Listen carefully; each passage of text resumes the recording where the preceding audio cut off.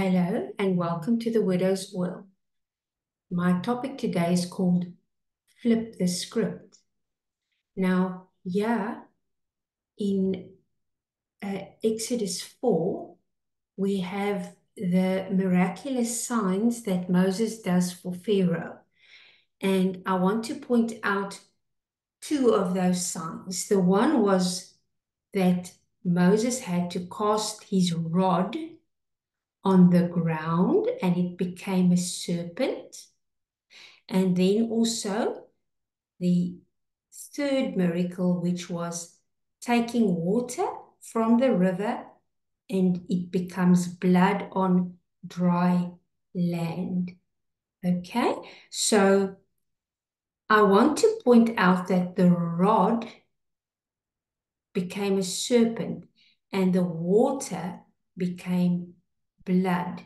Now, in Psalm 23, we are told that the rod, God's rod and his staff protects us. It is something good. But here we see when it's cast on the ground, it becomes a serpent, which is not good. And water normally symbolizes the water that Christ gives us, the living water. But when this living water was thrown by Moses on the dry land, it became blood, which is not, generally speaking, a good symbol. There are instances where it is good.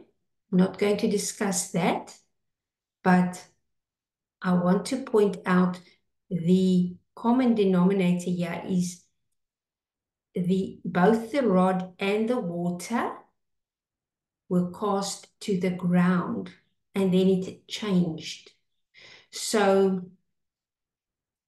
I want to say to you that if your understanding is carnal and earthly, then you can be deceived by reading the scriptures because your mind is carnal and you do not have the capacity for spiritual understanding. It is possible that you can be deceived because the serpent will come and twist things and show you wrong doctrine and you will be deceived.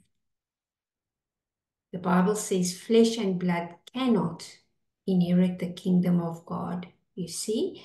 And so you need to be a spiritual man. Now I'm going to show you. You need to be spiritually minded and not carnally minded in order to not be deceived. And that coupled with a lot of prayer to the Lord and trust in him and holding fast to the things you have received up to now. Because now I'm going to show you an example that I found of how a false teacher flips the script. The scripture he's going to flip upside down, which I want to show you so you can start seeing what is being done out there, is Romans 14 verse 1. It says there, receive one who is weak in the faith, but not to disputes over doubtful things. So that's Romans 14, the law of liberty. You can go and read the whole chapter. For sake of time, I'm not going to do that. I'm going to show you how false teachers easily flip the script. So here is a false teacher from a video where I made a screenshot.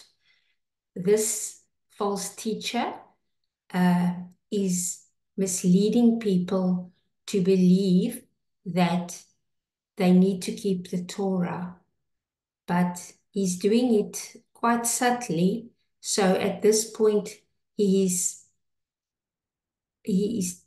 taking his first step. So what he does is he says the traditional Christian sentiment or understanding of Romans 14 verse 1, who are the weak in faith?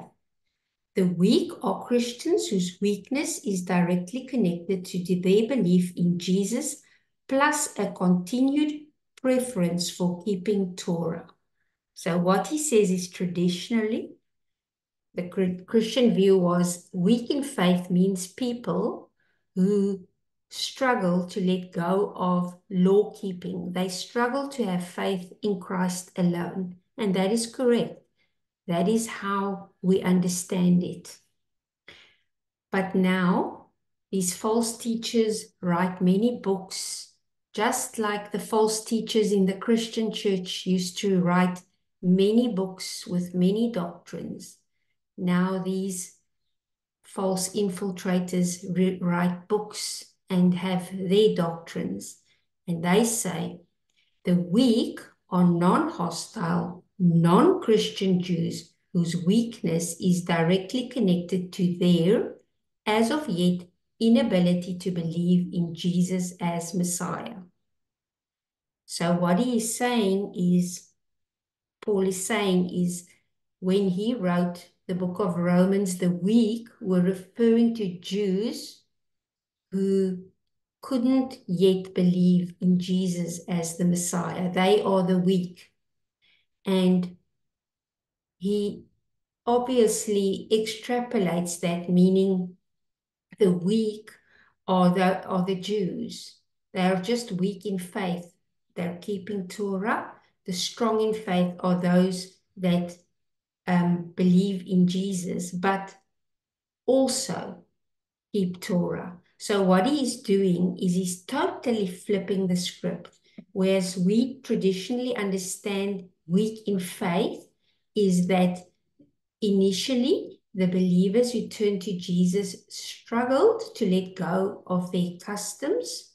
They were given time, and Paul said to receive them, but not to argue with them. He said, receive the one weak in faith, but not to dispute over doubtful things. In other words, do not argue over law keeping, for example, because things were just the same then as what they are now. But now what these people do is they say, no, it's got nothing to do with law keeping. It means a weak Christian is, and I don't even know what a non-Christian Jew is. So what he's saying is the weak actually means that it was the Jews who hadn't converted to the Messiah yet. They were weak and they were to be received.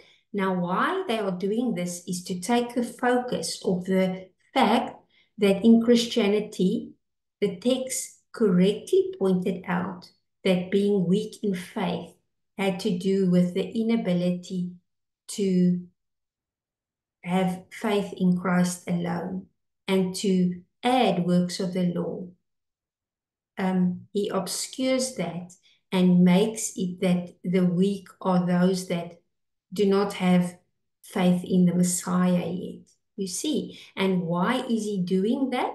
Because they are mixing law and grace in these messianic movements.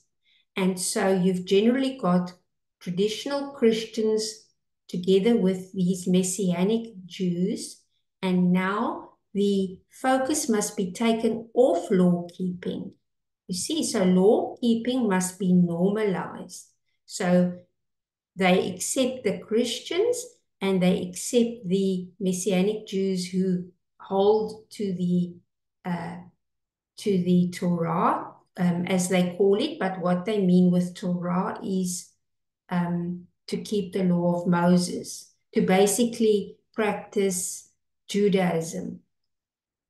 And then when they have normalized it in the churches that one group keeps the law and confesses Jesus as Messiah, and the other group doesn't, and the weak ones are the Jews that must now be won over to the Messiah, obviously.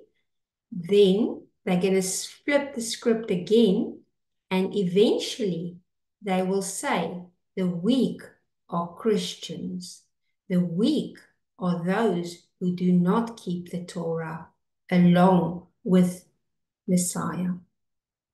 You see, so for now we're in this stage. They do it incrementally, boil the frog. So they change your traditional understanding to this alternative, new understanding, and then they're going to flip it again. And then true Christians will be weak in faith for not keeping the Torah. Satan is very, very subtle. We need the Lord. We need our faith. Hold on to what you heard at first.